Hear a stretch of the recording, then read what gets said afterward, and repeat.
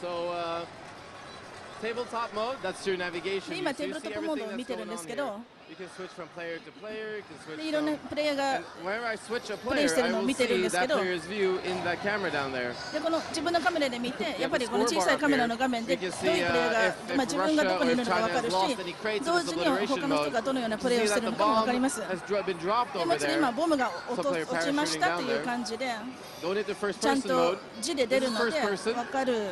You know, it's replicating another person's first-person view. You have the UI that's telling you what's going on the battlefield. I can switch around here. So you can see I can use the D-pad, go back and forth like this. See what that player is doing, and then go back to that player. I can see that he has 0 for 3, so see he has 0 kills and 3 deaths. でもちろん今誰かを殺しちゃったんですけど、すぐ違う画面に切り替えることもできる。でそれがもうちょっとスムーズになりました。So I can just switch around like that. And go into third person. I have a player card right here. まあファーストパーソンになったらこのようにプレイヤーターゲットが見えるので。So he has an engineer rifle, he has iron sights on. Let's see if someone has something more interesting to use. だからやっぱりこういうことができるのが前より面白くなっていると思います。 So here we go, here's a cool loadout. Engineer rifle, G36, heavy barrel, vertical grip, hollow sight, and canted iron sights. This is a good setup right here. He clearly knows what he's doing. Running into that skyscraper there. Going into the free camp.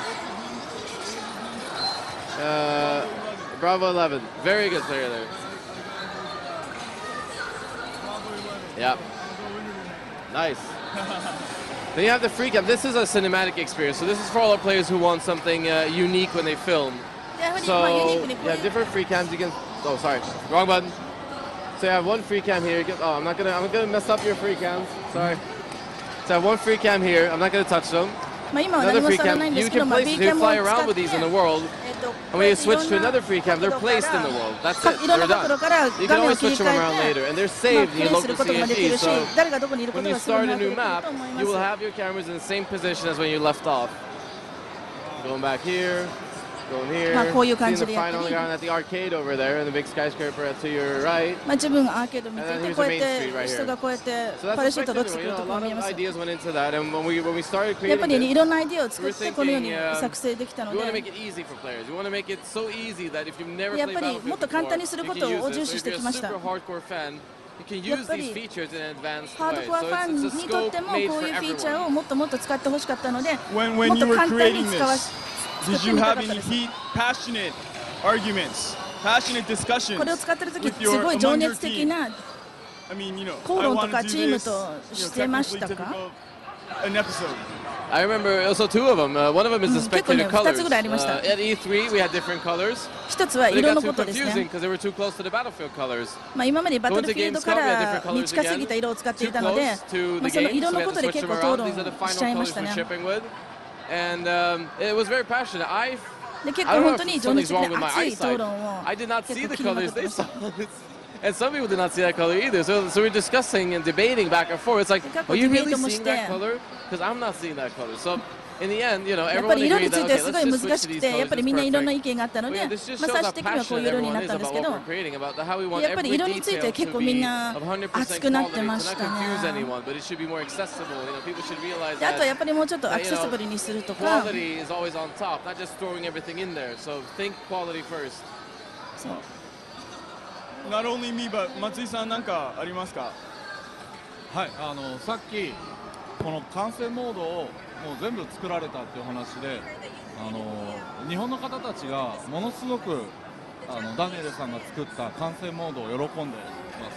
今コメントでも非常に素晴らしいこれを待っていたという声がたくさんダニエルさんに届いてます。Thank you very much. Thank you very much for watching, everyone.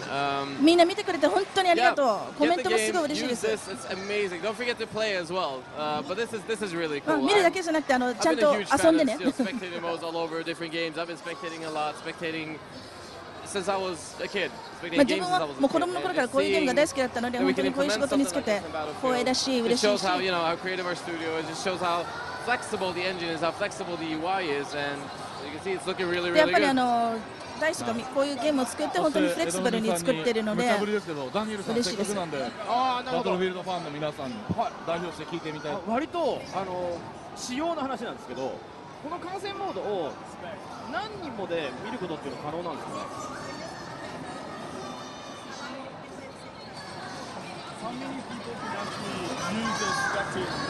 So we said around 4 people can use it. We haven't set an official number until launch. とりあえず4人までは使えます。 But we want people to watch. You know, we don't want just one spectator on the server. We want a bit more. So mostly for tournaments, mostly for when people are recording videos. マルチトーナメントとかビデオとかを使って人数を増やしたりしてる感じですけど。 We want you to be able to get those shots with your friends, with your crew, you're filming with. だから友達とかマルチショットができたりして、4人ぐらいまで可能にできたのだから。なるほどなるほど。はい、この観戦モードというシステム、スペクターモードを使ってユーザーにどんな遊びをしてほしいかちょっと一言で聞きたいですね。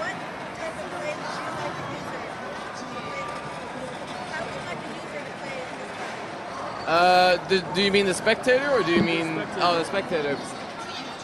So my vision of it is put the free cams on top, put them in like cool runs. Yeah, one free cam right here, for instance, and then you put one free cam in the back of that alley, for instance, so you can see when the soldiers are coming in from the ground up, so you can see the combat, you can see what's going on. So more cinematic in a way. And then the third person, I like the third person view too with the player card. I think it's really good. 戦ってる人たちがどんどん入ってきて、やっぱり実際そういうのを見れるのが一番いい感じの遊び方だと思ってます。もうちょいお伺いしたいところなんですけれども、ダニエルさんもそろそろお忙しいということで。I think you're pressed for time. They're calling you. They're calling you. 終了とさせていただきたいと思います。So thank you for coming. Can you just give us one last shout out? 今日は本当に来てくれてありがとうございます。メッセージお願いします。 Huge thank 今日は you 本当にあ to りがとうござ everyone い I ます。 work 本当 with に at Dice. 大 They're きな大き amazing. なありがとうを言いたい Huge で thank す。 you to ダイス EA のみん Japan な for setting all of this up. ここに Huge 関 thank 係 you し to て you る guys for running 全員 this の皆 live さ stream ん。 and to everyone who's watching, to everyone that's playing Battlefield in Japan or not playing Battlefield in Japan. こんなに日 Go 本 get で it. It's フィールドが人気があるとは awesome. 思ってい You're ま gonna せん love でした it. けど、本当にびっくり、嬉しいびっくりです。そしてですね、最後にちょっと待ってください。ダニエルさんに皆さんサンキューの一言をニコニココメント見てらっしゃる方、ダニエルさんに届けていただきたいと思います。